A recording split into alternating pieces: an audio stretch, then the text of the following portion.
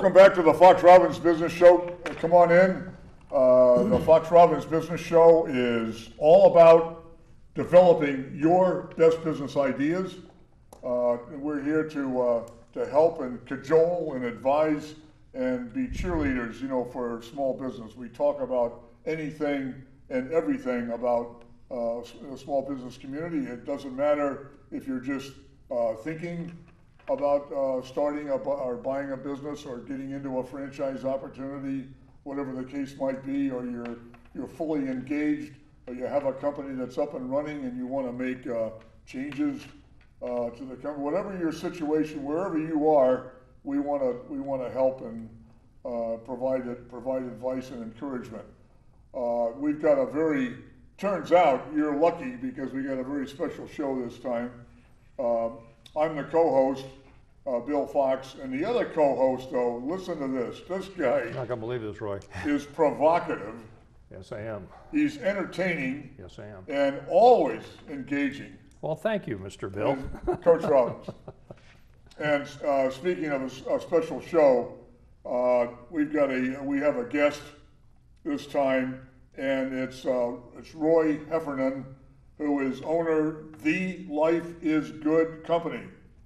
Very successful, very interesting company that you've got to hear about. But he's not really gonna talk a lot about today. He's gonna go back when it was hard, when it was scratching dirt, I think.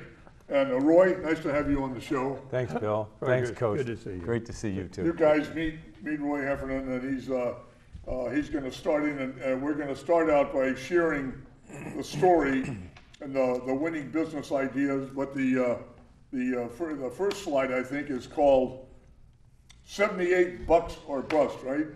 That's right. So You riverboat gambler, you. so the story of Life is Good. What are you gonna tell us this morning? Yeah, Bill, thank you. Before I jump into the story, just a little bit more about me. I am actually retired from the Life is Good company right now. Yep. So I'm not in the day-to-day, but I am really lucky to be an owner, one of the 6 owners of Life is Good, not one of the founders. We'll talk about them in a minute. Yep. But 6 of us own the company, and I'm on an advisory board, and I get to work on projects that, quite frankly, the folks that are working day to day just don't have the time to dig into. Right. And so it's a pretty exciting situation for me. By the way, and 6 owners, so it's closely held, it's private. Yes. You guys never sold shares or went public, that kind of deal. No, and that's part of the $78 or bust story. So we'll get into that a little bit, but. Yeah, so I don't know if you remember the concept of Skunk Works, but Skunk Works was developed at a small group of sometimes executives just kind of peeled off and tried to solve problems, and that's what me and 2 other of the retired Life is Good partners are doing now, and the 3 of us just have a ball doing it. Sure. Yeah. Right. Yeah. You're working on the business while those other folks are busy working in it. Exactly. Yep. Yeah, they're driving the bus, but we're having some fun on some other things. So this is our new logo. We actually are beginning to try to find different ways to speak to the new generations, not only millennials, but actually our primary customers are the 30-something families. We've done a nice job with baby boomers, but as you and I know, baby boomers are dying now, and it's not a great business model anymore. No, we are. I'm a boomer, and could you rephrase that? Yeah, yeah. I mean, we're getting older. We are getting older, and spending less maybe sometimes. So yeah, right. It's an interesting new challenge for us, as it is for every other brand, quite frankly. So Generation X, you're saying, is one of your primary? It is 30 the primary. Married, the primary. That's interesting. Yeah, young families. People would have guessed millennials, but no. Why would you not want your young family to think life is good? That's a good way to start off. Right. With a good positive attitude. Right. Exactly. I agree. So 2 guys started this company, Bert and John Jacobs, and if we can go to the slide, this is, I hope you can see it at home, it's a bunk bed. And Bert's on the top and John's on the bottom, and I'll have you know that they are my first cousins. So Bert and John's mom is my dad's older sister. Yep. And So while they grew up in a nice town, you can see maybe that it wasn't particularly an easy life for them. They were the babies of 6 in the household, and you can see Bert had to scratch the window in order to see outside up top there. And you can see my crazy cousin John. We've wondered why he's so crazy, but you can see maybe he's been gnawing on the lead paint down on the radiator. Yeah, it looks down like there. it, yeah. Never been the same since. Crazy's good. Yeah, it is indeed. Well, anyway, they grew up in a household that was so fortunate to have a person who lived and breathed optimism like nobody I have ever known. And that is my Aunt Joan. So Joan would, the kids would come home from school, and Joan would say to them, "Hey kids, you know, we're sitting down at dinner here. Tell me something good that happened today." And soon and shortly thereafter, the 6 of them were interfacing with really positive things that occurred in their life, even if they did have a difficult day. So this level of optimism played an enormous role for Bert and John going forward. And we'll talk about that in more detail in just a second. So they decided as they graduated from college, Bert from Villanova, Johnny from UMass, that they would rather try to start their own business than get a real job. So, so they did so, and with $78 in their pocket, they began to go up and down the East Coast with other brands. Not Life is Good. It wasn't born yet. And so they would, back in the day, you could actually go onto campuses and knock on dorms and try to sell gear. Sure. And they did that. They sold T-shirts with other brands on there. Yep. And they had success selling tees and also chasing women. Yeah. And that's really was their The probably latter number being one more goal. important. Yeah, I know. Yeah, I went to college. It's a priority. So this was the van that they traveled in. They actually lived in this van. They'd leave Boston with a stack of T-shirts, and they'd just barely fit on top because that's where they would sleep at night. And then as they moved down the coast selling T-shirts, they would drop that level down so they could have a little more headroom in the van. Sleep on the T-shirts. Exactly. Oh, wait a minute, that slide says, "Not all who wander are lost." And we believe that. And we make many T-shirts with that, typically with a mountain in the background or a stream and so on. So those that are wandering are really enjoying and they're not lost. So during their 5 years on the road, they worked on their own brand. So what is our brand? And it goes back to Joan, their mother, and optimism. And sure enough, John, the youngest of the 6, drew Jake. There's Jake. This is the original Jake. And so Jake came to be known as our hero, as our Life is Good hero. Yeah. And he became very much and quickly embraced. Now here comes a lesson for you entrepreneurs. If you can ever get your customers to actually define what your business is, you're in good shape. Boy, you bet. So this T-shirt was made, and it was down at Cape. And that was our first customer down here on the Cape. And she sold through 48 tees just like that. And a very diverse customer base bought it, so she was excited about it. And she called up Bert and John and said, "Okay, my office rather, my retail establishment here is right next to an ice cream shop. Does Jake eat ice cream?"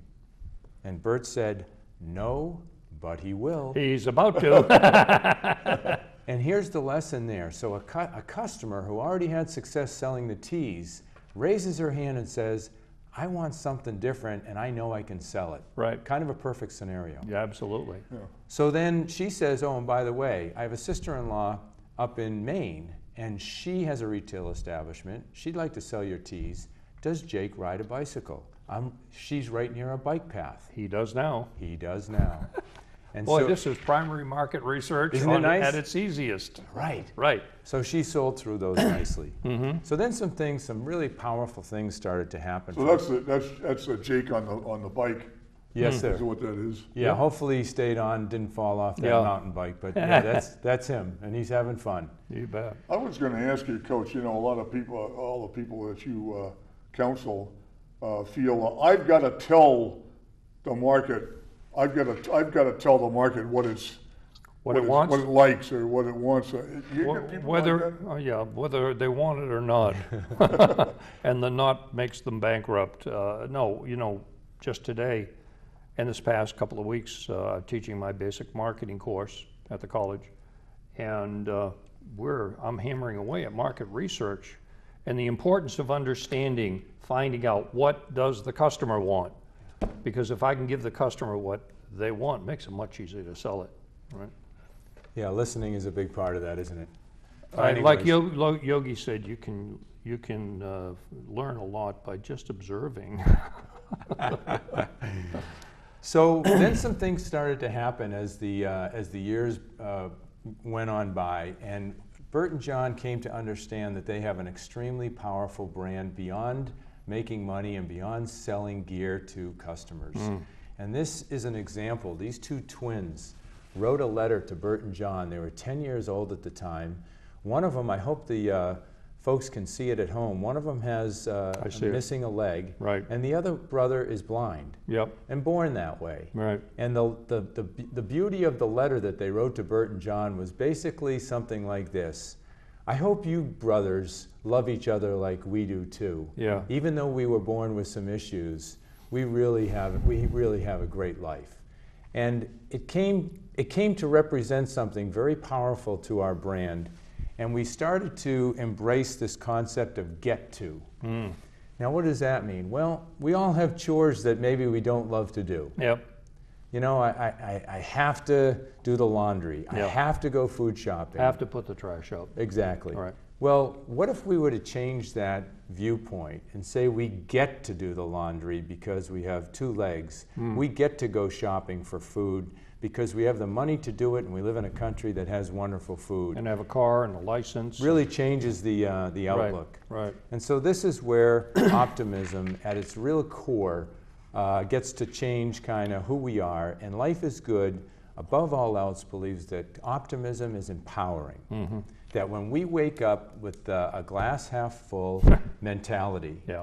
with a I'm glad to be alive mentality, and what kind of fun things can happen today, it changes who we are. Absolutely. It changes deeply. what we can accomplish. At the most basic level, I agree. Yes. And so this concept of branding, I know you guys have had branding discussions in the past. Constantly. I'm going to share with you Life is Good's definition of branding. You're never going to see it in an MBA program. Know who you are and act like it. Yeah.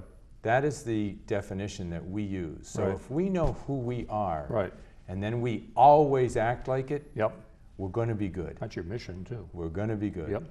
So here's an example of knowing who you are and acting like it. So we had Yeah. our offices right on Boylston Street when those marathon bombings went off. Yeah. In fact, our attorney, who reported to me for over a decade, got hit by the second bomb. Oh.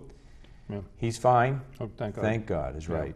He has shrapnel still in his body all over the place, Yeah. but he didn't lose a limb, Yep. and he lives with his 4 children to talk about it Yeah. and to live by it. Yeah.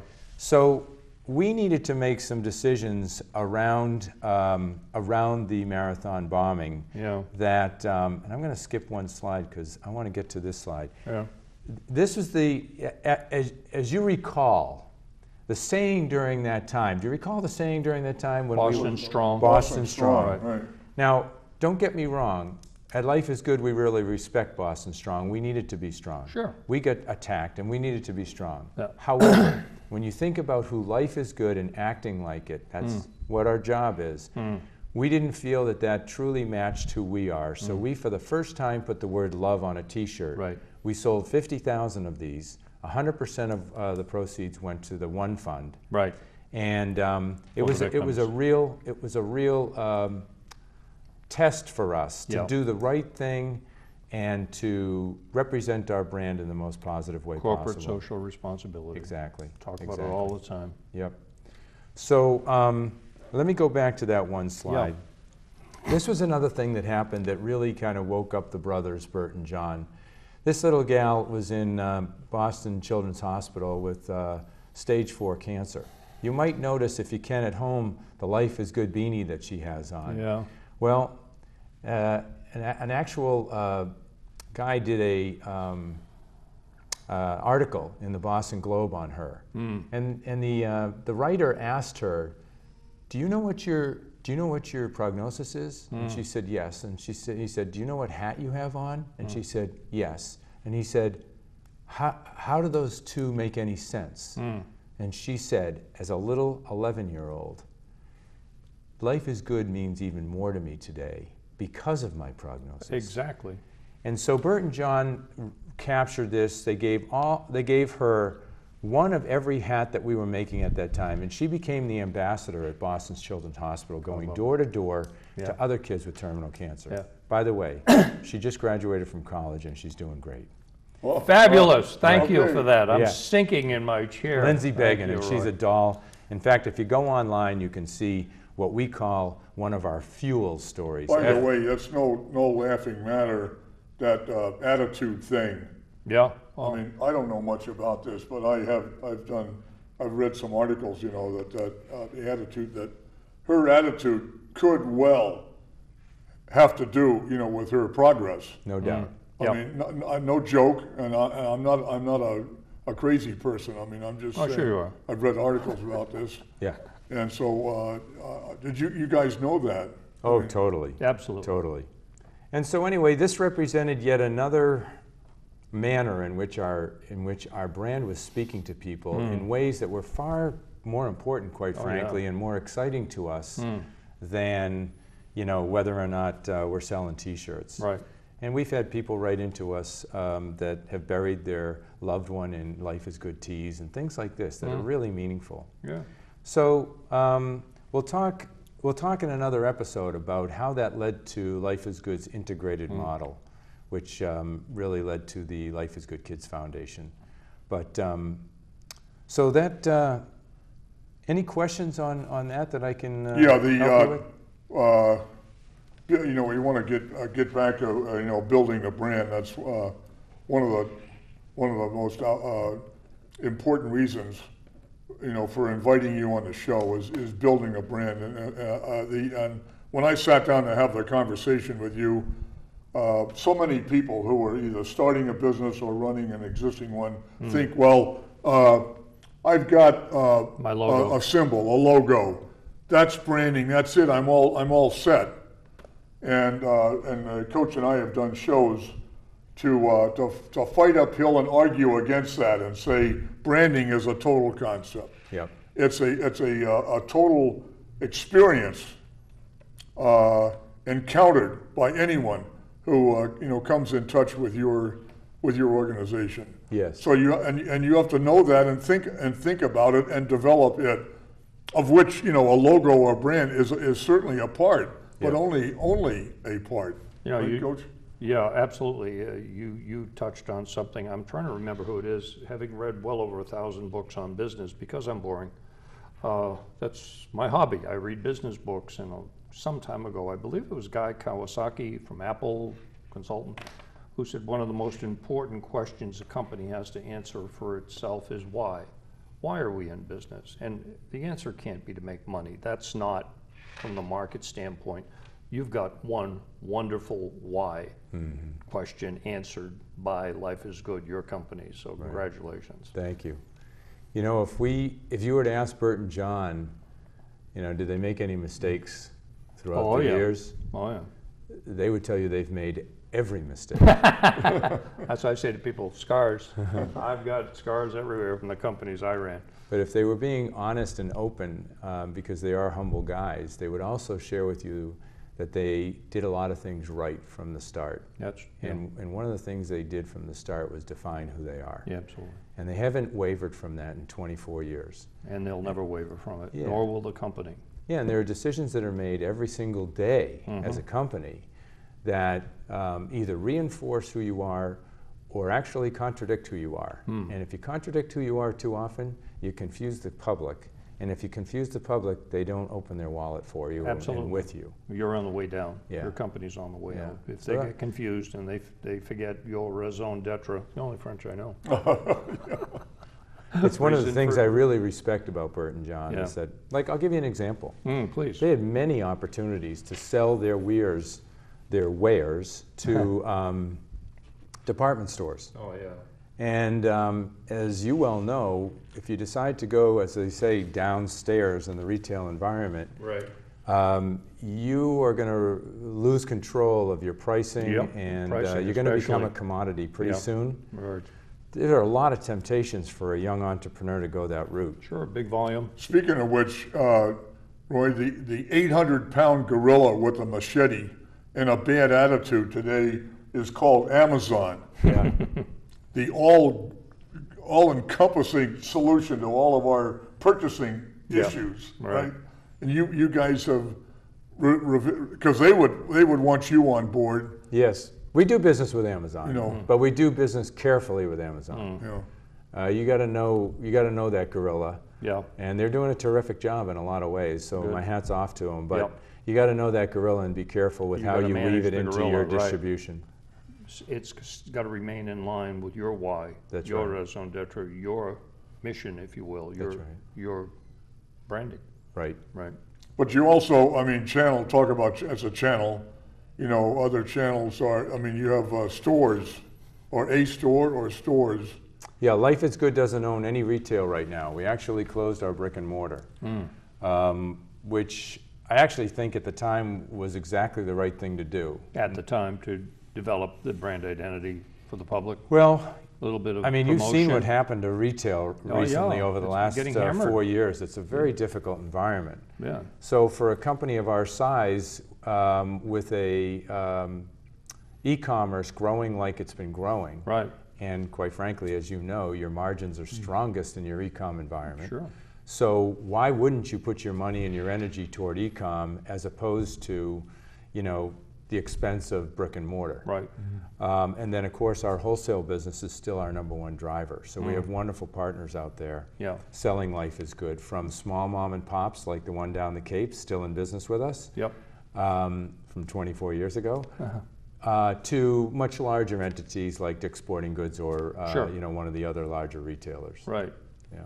How about fighting, I mean, people trying to steal your ideas. I mean, I don't want to talk about nasty things, but it does happen. Well, they got to protect. Have you had to fight much in that regard? Have people try to horn in Yeah. and take your ideas away from you? Yeah, Bill, when I was active day to day, of course, you don't always love your job, every aspect of your job. I did love my job. You don't have a job. I did love my job, Yeah. certainly collectively, but the one thing that I really disliked, Bill, was working with my attorney to protect our IP. Because it just rubs me the wrong way when someone doesn't have enough creative juice in their own being that they have to steal someone's IP. And yes, we have it all the time. We will have it all the time. It's forced upon you. Yeah, I mean, if you're successful, you're going to have it. Yeah, that's right. They're going to copy you. Right. So we've been in battles over the years, Bill. Yeah. Nothing that, you know, became too ugly, but it's not a fun part of the job. It's not. Now, what about the products have to be made? I mean, who's making the stuff? You guys are not manufacturers. No. You outsource that. All kinds. You all are kinds of, an idea company. You're not a manufacturer with the looms, the looms in there squishing away and making T-shirts or other items. You must use subcontractors. We do. If you focus on our #1 product, which still remains T-shirts after all these years, Yeah. we have great partners in Peru, Lima, Peru, and their cotton is fantastic down there. Yeah. Them in Israel, across the world, they probably are the leading cotton. Yeah. So that's why our shirts are beautiful and Yeah. really soft, and Yeah. people love them. And stay that way. Yeah. I know. Yeah. I have one. But you get My grandson's name is Jake. That's why I know about Jake. That's why I bought Jake. There you go. you haven't worked with a subcontractor who tried to rip you off and say start making the product and selling it outside of your company. One time in our 24 years, Bill, we had some what we say some product going sideways, and we got wind of that very quickly, and we Yep. took care of it. Yeah. So Okay. it does happen. You have to watch out for that. I Yeah. mean, And you have to defend yourself. Yeah. Yeah. Yeah, you do. You do. and you mentioned that's a subcontractor. You don't have 3, 4, 5, 6 subcontractors for the T-shirts? I mean, you got. Yeah, we have 3. Oh, 3. Yeah, got to keep people honest, and I don't. You mean, do. I don't mean that. Well, you don't need You know, 30. specifically but honest, but you have to but 3. keep them in check. So Absolutely. your checks and balances on Yep. that. It's just a smart way to do It's business. like a cost issue, and you got to, if you have a single subcontractor, Coach, I mean, and that subcontractor knows that, why can't he or she, keep moving the price up? Well, it's So price, your cost it's is going up. delivery, it's quality, it's all of the above. It's everything that Life It is is. Good represents has to Timing. be Yep. backed up by your supplier, and you've Yep. got to make sure that all 3 of those suppliers know that these things are important to this company, and you better live by it, or you're not going to be one of the 3 suppliers. Exactly. You have to be crystal clear on that. Absolutely. And you have to, stay with it over time. You have to monitor it. And you also have to be careful of the social aspects. Are they using labor that's appropriate? Right. And are they treating people humanely? And of all brands, Life is Good. You better have some people that care about their employees. Absolutely. You've seen that a lot. I mean, you've seen it with the sneaker people. And Apple has been beat upon, by using Levi's contractors in too. China, Yep. with maltreating employees and so forth. So, That's right. Child labor. and that's a branding issue. The public is seeing messages that Life is Good uses, slave labor. That doesn't do well for your brand. No. That would be a real problem. Okay. Yeah. Well, good. We're actually gonna do 2 more episodes to get our full message in. So we gotta end this one right for the moment, and then we'll start up in a couple of minutes. Okay. Great. Thank you guys for watching this first episode with Roy Heffernan. Life is Good, and we got a couple of more episodes. They will be out on YouTube. Feel free to go to YouTube, Fox Robbins, in the search box on YouTube, and there's a library of past shows, and the shows with Roy Heffernan will be added to that library for your convenience. And also, you feel free to send us a message on foxrobbins@gmail.com with any comments you might have, and we will see you guys next time.